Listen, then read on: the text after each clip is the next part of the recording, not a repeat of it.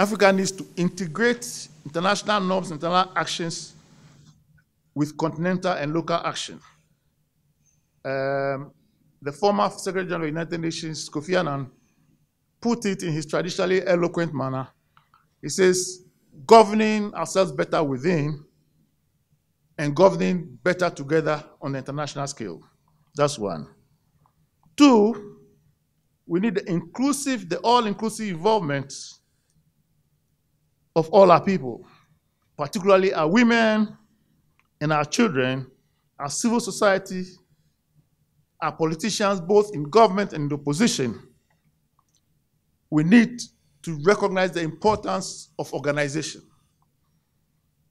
And I like to quote Kwame Nkrumah here, and I know that I run the risk of being seen as a narrow nationalist. But I think Kwame Nkrumah had a few things to say that we need to think about. Kwame Nkrumah said, we must organize as never before. For organization decides everything. Organization means evidence, data, science and technology, fact-based decision-making. It means education, all-inclusive education in the need to wipe out illiteracy from this continent.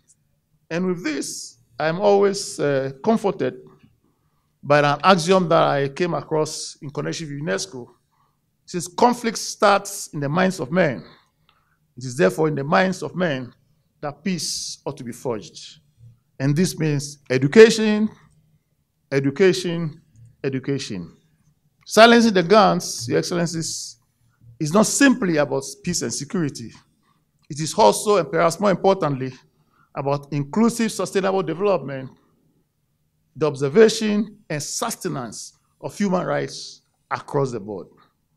For us in Africa, and perhaps fortuitously for us, the resonance of the UN SDG 2030 with our own Agenda 2063 have been reinforced by internal developments such as the CFTA, which we are told is a major game changer. But it will not come on its own. We need to work for it. So for us to build the conducive conditions to achieve these lofty ambitions, the AU has called for all the sanctions on this country where we are today to be lifted. Because there's no point tying a man's hands and accusing him of not being able to run properly.